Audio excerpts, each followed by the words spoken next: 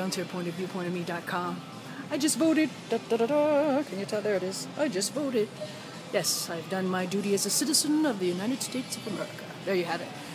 Now today I wanted to talk to you as I walk down this aisle of a gazillion choices of what to clean your house with. I'm talking to the ladies today, to the women who really run the world, as we all know, who don't have enough positions of power in a lot of our government offices, especially in the United States. Reminder, please go vote. Next thing, ladies, get to work. Get busy. The world is changing, and we are a part of that change.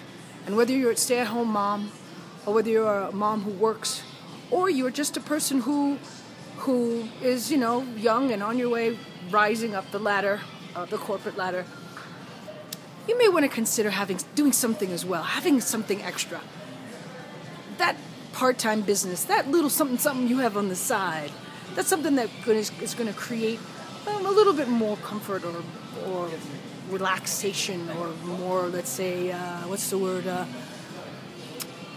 better financial choices in your life.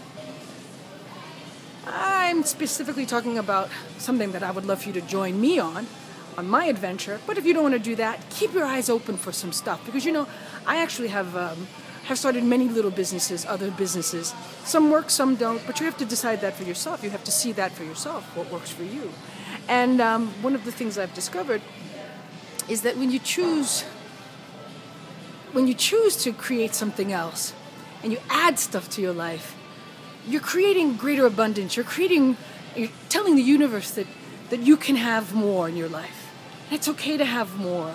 Don't live a minimalist or a minimal point of view, that kind of reality, because there is more. You can create more.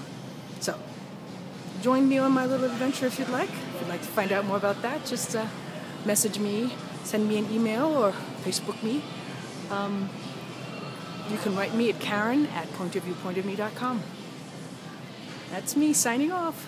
Have a great day.